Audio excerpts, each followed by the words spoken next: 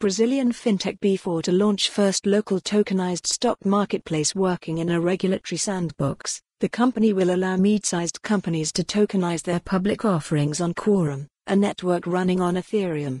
This article is adapted from CoinDesk Brazil, a partnership between CoinDesk and InfoMoney, one of Brazil's leading financial news publications.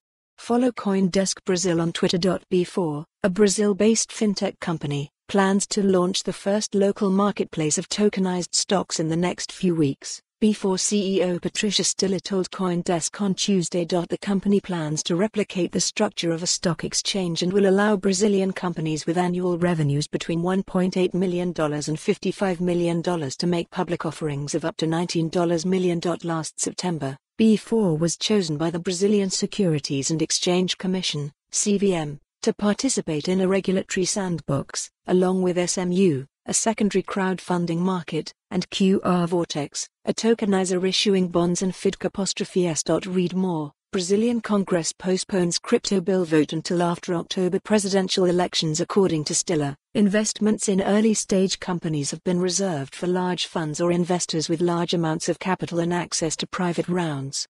BEE4 comes to give general investors access to this, she said. The BEE4 platform will offer buy and sell orders, an open bid book, a trading floor and auctions. It will run on the Quorum network, based on the Ethereum blockchain, on which companies will tokenize their public offerings, Stiller said. Asset tokenization is a hot area in Brazil. In December, Brazil's only stock. Follow the URL for the full article. For more on this story, visit the news article link.